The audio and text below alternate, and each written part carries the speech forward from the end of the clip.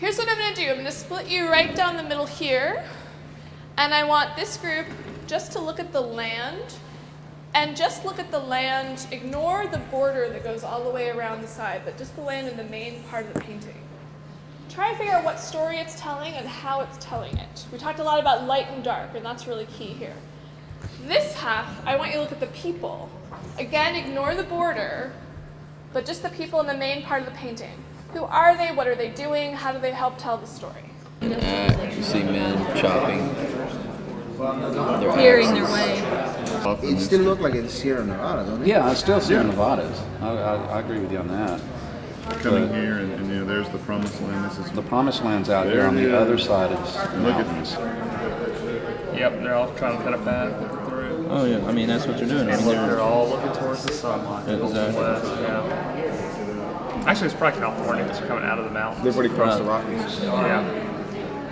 But I mean, yeah, they're forging ahead. You know, I mean, that's what they're doing. So this is the one in the capital. Well, you got these. I like the two guys that reached the top of the mountain. Yeah. Yeah, we're here. Let's start with the land groups. What can you tell us about the land in this picture? going from the darkness over here on the right, the valley is very dark, cold colors, the blues and the purples right there.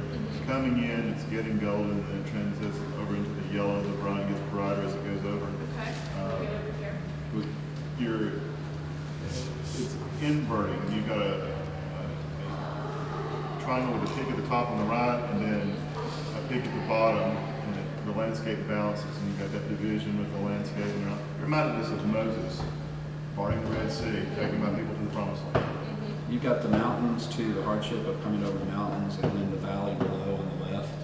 So the promised land, the easy land is on the left, and the hardships are behind, almost behind us. Okay. Now this group, you got up to go check this, right? Was it hard to see? Or is it? Where's that? There's a burial scene. There's a cross that someone has erected right here, and if you follow the cross down, there's a burial going on. That's one of the harder things to see. What else? You got the guys on the left with axes clearing the way for the people to go through. Okay, so they're sort of the head of the party, right? They're the ones clearing the way. What else?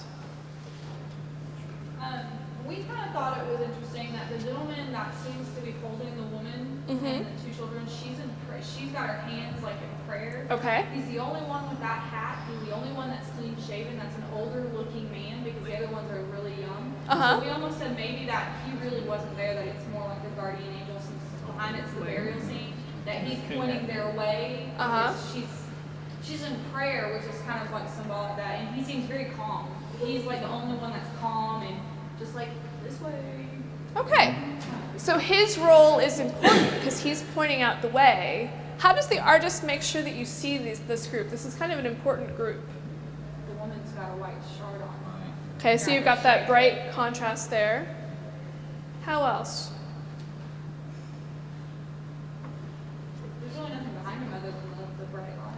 Yeah, that's another real key. You notice his head and his hand, there's nothing really busy going on behind it, so it really stands out.